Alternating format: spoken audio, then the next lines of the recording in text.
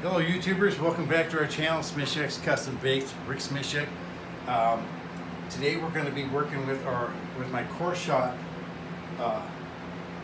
twig mold. The baits are 5 1/4 inches long, and what we're going to be making is a rainbow trout color. I'm going to shoot the mold twice. The first time was a laminate with the green and then the whitish belly. And we'll show you how we're going to make that.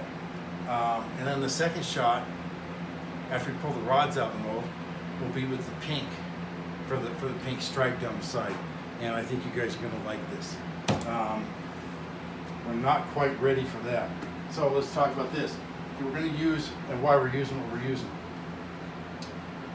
Today I'm going to use the Lure Works watermelon because it's a little more translucent than the Lure Craft. And we need that a little bit more translucent so that we can actually see the pink stripe going down the inside. Okay?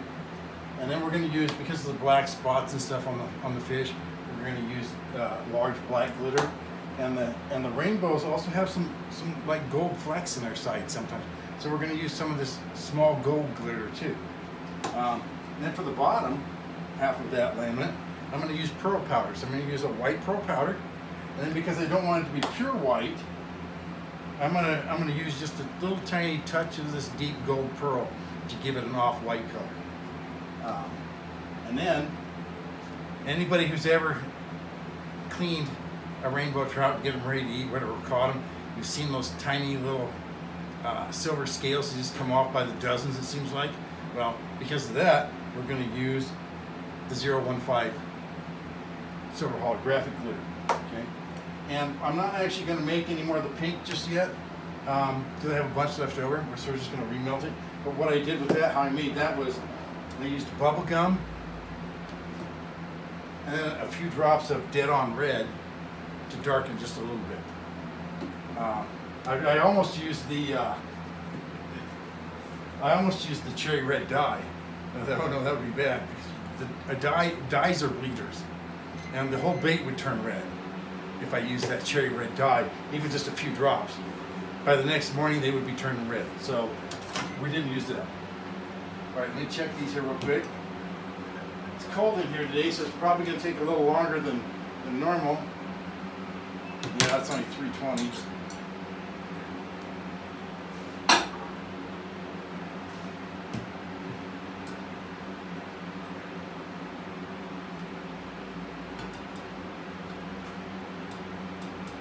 About 310, and that's normal too for if you have 2 cups in there, for one to be a little hotter than the other one.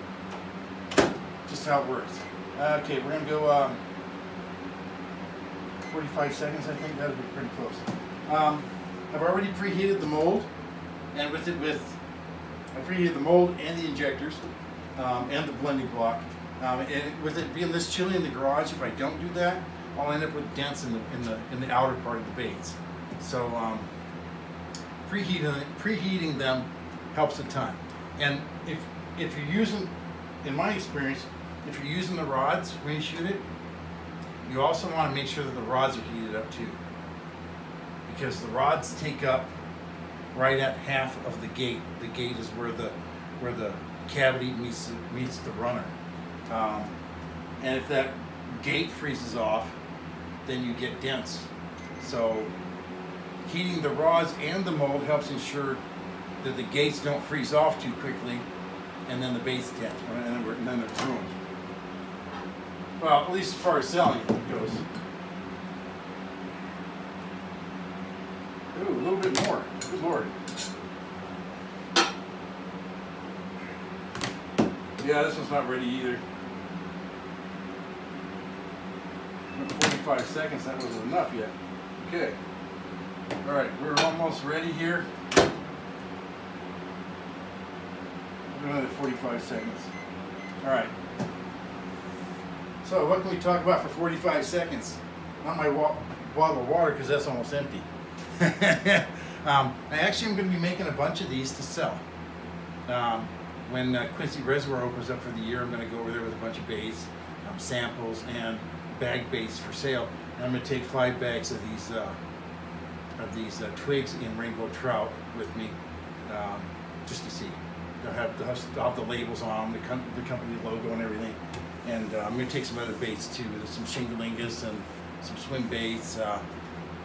But the rainbow trout should work real well for the bass over there because they stock that place with fish from trout from the hatcheries, and the bass feed on those. I actually saw a bass over there. Kept coming up. This is good. Kept coming up and trying to take a trout that was on a stringer. 3 times it came up and grabbed that trout in its mouth and tried to swim off with it. So it got to the end of the stringer, bam, there it lost its meal. So, oh, these are both ready. Good deal. So I'm pretty sure that's gonna work. I'll put this one back in the microwave just to make sure it stays warm, or help it stay warm. And then we're gonna go ahead and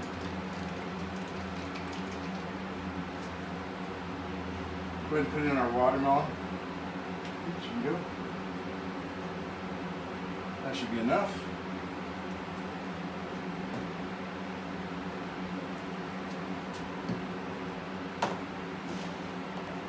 I should probably stir that first.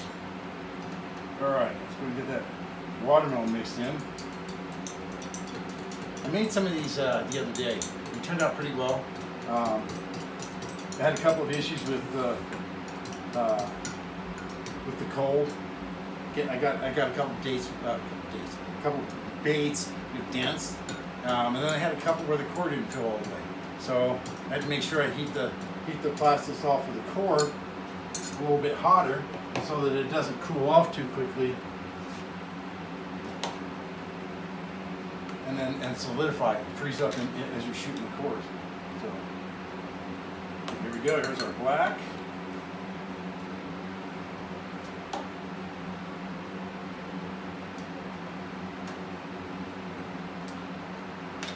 Funny thing about this black, it never curls. I don't care how hot you get the plastic. You go 400 degrees, 400 plus, whatever, and that stuff doesn't curl. But other ones like the red, the medium and large red, I've watched that stuff curl as I dumped it in, and didn't even have time to pick up the knife to stir it in, and it was curling already, and the plastic was only 300 degrees. I'm like, what the frig? So you just have to watch your different glitters, get to know what they do, what you can get away with, what you can't. Most of the stuff that I send out with red, the stuff is curled because you just can't help it. You need to shoot the mold around 320, 325 in most cases, and if the glitter's curling at 300, well, that looks good. If the glitter's curling at 300, then you have a problem.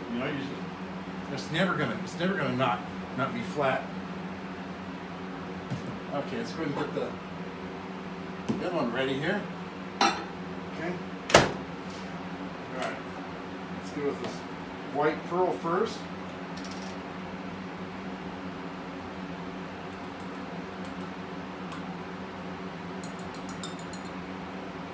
I try to spread the powders out across the top.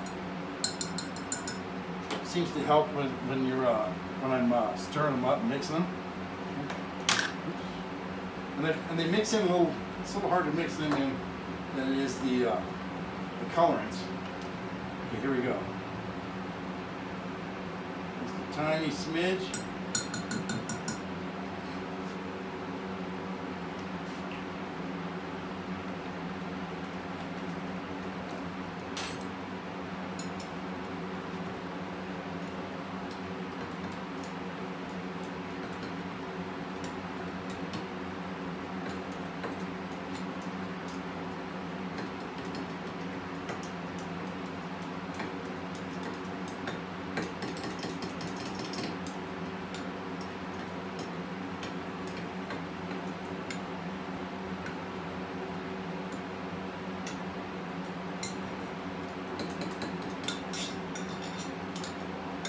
Once that gold stuck to the knife, there we go. Now it's starting to discolor it a little bit.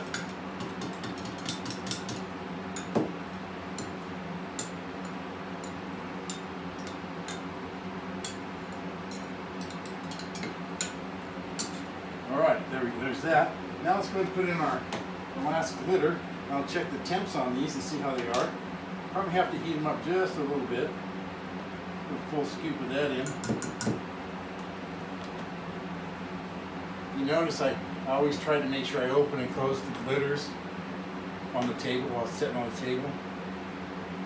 Because one time I accidentally spilled the whole container all over the floor. Oops. Oops. Now that was a mess. 4 ounces of gold glitter all over the floor. This is a mess. Okay. Alright. We are almost ready, I think, to take this shot. We'll probably have to, while the pink is remelting, while I'm remelting it, we'll probably have to take a leave of absence, as it were, and while we heat that up. Oh yeah, see, it's cold in here. This is already below 300.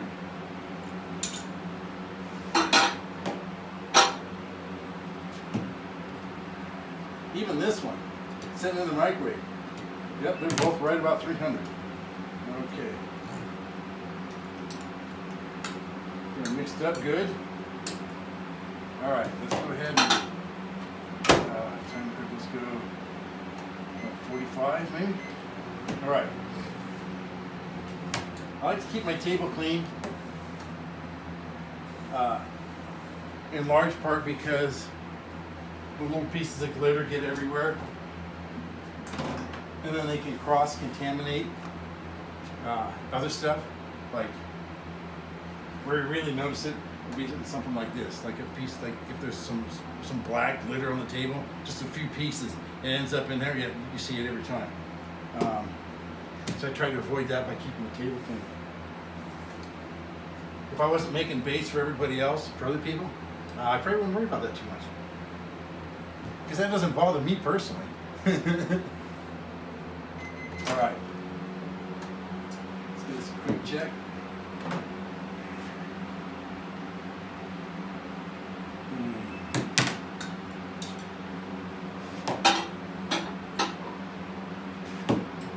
About 314 on that other one.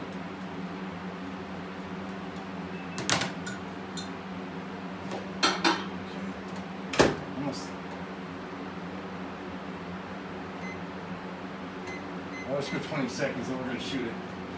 All right. Those are still pretty warm. And nobody likes burns, especially on yourself, right?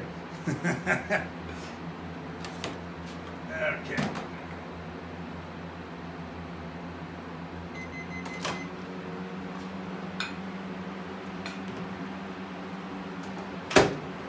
Give them both a quick stir to stir up the glitters. The glitter has a tendency to settle pretty quickly. Salt is even worse.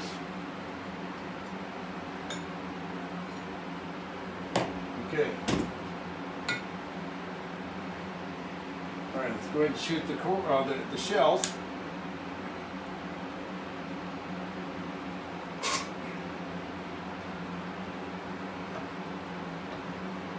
There we go.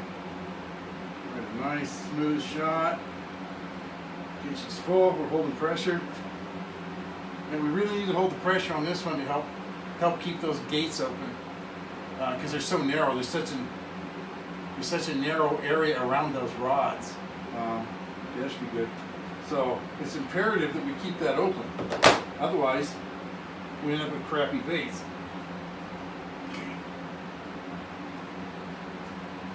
Go ahead and put this in the microwave.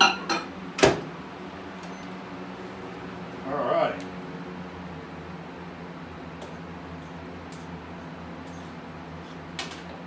We're seeing how those shells are doing here in just a second. In just a minute, actually. Get everything else cleaned up and ready. I'm gonna try to make all these today. So we'll see how everything turns out with this shot. All right, there's there. And then let's clean this. I always make a mess, always. But it's a good thing this stuff just peels right up.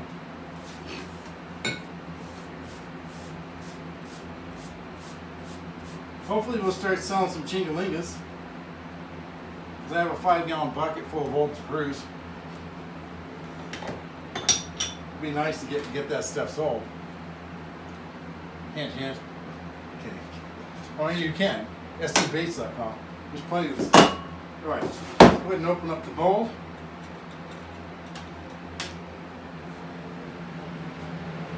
I need to push these over here. A little bit of odor coming from them. Let's see how warm. Well, it's not too hot.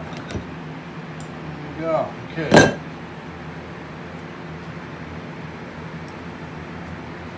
Oh, we had one dent. Darn it. 1 out of 4. Okay. Well, I'm going to go ahead and shoot that one.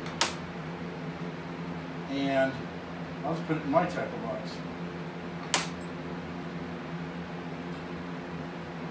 Get them off the rods here.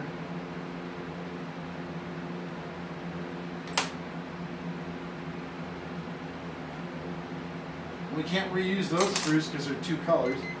All right, here we go. Another knife. And stir this a little bit.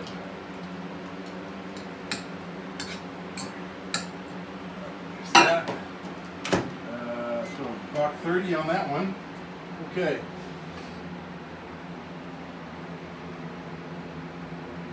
When we put these back in, I have to make sure that the ends here are open. I don't know if you can see how narrow that is around the gate, but I also have to make sure that the tails don't get pinched when I close the mold again. Because if the tails get pinched, I'll end up with hollow tails, which isn't a bad thing. That's open. That's open. If that's what you're looking for. I mean, and sometimes I do make them like that. But today, we want those tails to fill all the way down. So let's go ahead and make sure they're, and that's open too. All right, that looks good.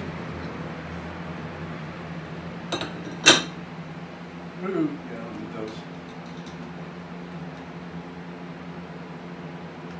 That's nice and tight. Okay. And you know what? I think we'll be right back as soon as I finish heating up this pink, right? For the next shot, okay? All right, we're back already. Welcome back. I got this second shot. We want it to be super hot. I just checked the temp and it was 369.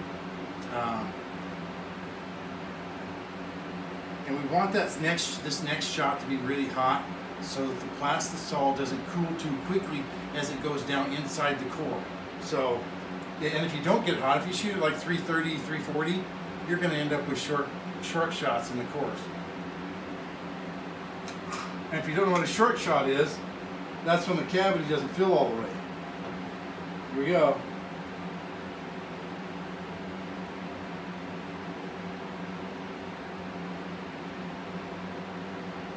Okay. And this one will open up pretty quickly. As soon as I think I can open it without the screw draining all over the place.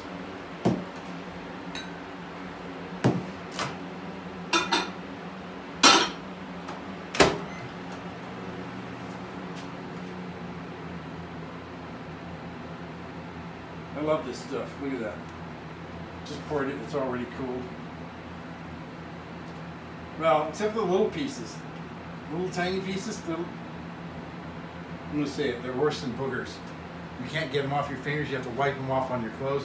You can't even wipe them off on the other plastisol. They just stick to you better than they do the other plastisol. So they can be kind of irritating. So when you see me pick something like that, I'm flicking a booger. There you go. I said it. Okay, let's go ahead and pull this out. That screw's draining a little bit, but that's okay. There we go.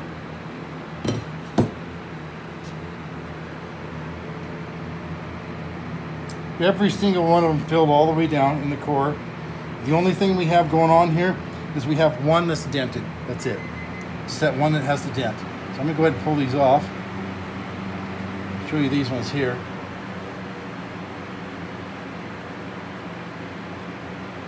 All right, now I'll trim that later. There you go. Huh. I don't know if you can see it through the camera, but there's a pink line all the way down through there. Okay. Now, if I put more of the white pearl powder in, you can also see that this isn't pure white like snow. That's because of that gold that I put in there. But the green back isn't solid either. But if I made those colors solid, you wouldn't be able to see the pink stripe. So in this case, we kind of have to have the other colors a little bit translucent. Can you see them there? Okay, so we'll be taking pictures of these. This is a pattern that I'm going to put up on a color pattern we're going to put up on the website for sale. It'll, as far as the sticks goes, it'll only be available in the 5 1/4 inch core shots. Because well, the other ones don't have the ability to core shot. Well, there's some ways, and maybe we'll get into that later on. Ways to take a like say the 4-inch stick or the 4-inch twig and make it a core shot too. But until then, until we do that, we're stuck with just these. So if you liked what you saw, go ahead and hit the subscribe button, the like button, subscribe button. We'll let you get notifications when we put up a new video. And as always, share. Your mom's told us to share. My mom told me to share. Okay. They taught us to share, so share with everybody, all the people you know. And until next time, tight lines and calm waters.